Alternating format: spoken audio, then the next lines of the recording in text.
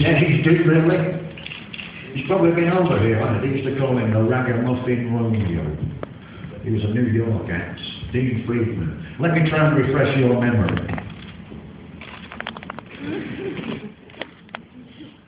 Roughly like that, Dean Friedman.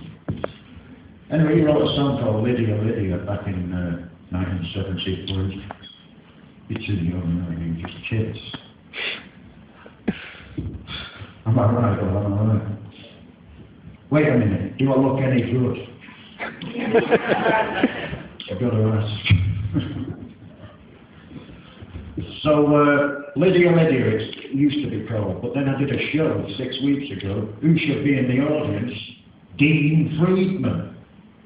So a voice from the wings said, Johnny, he's in the audience, Dean Friedman. If you go stealing his title, that motherfucker's going to sue your ass.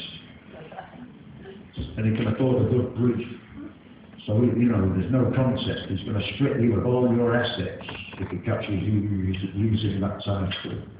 So right on the spot, I changed the title, and now it's called Lydia, Girl with an Itch. You get it? Lydia, Girl with an Itch.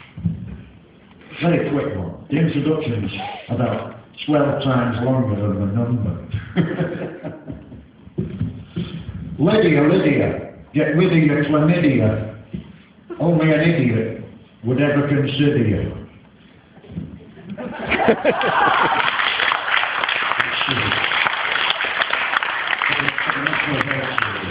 Free of charge, as I like to all my words. Here's another quick one that I did for the Martini people. Right, Martini. Do you like a Martini? I like a vodka Martini.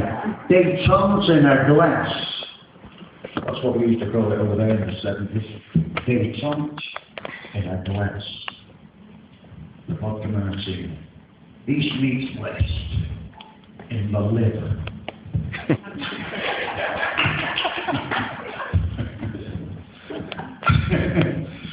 So, yeah, I wrote this for the Martini people in the hope that in return they would send to me a year's supply or a lifetime's supply, whichever is the greater, of their enervating beverage.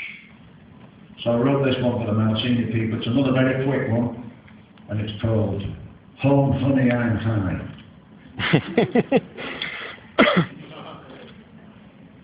Frontal lobes just added trim, or have you seen the Moonies? Wrong on both counts, Jim. See many Martinis.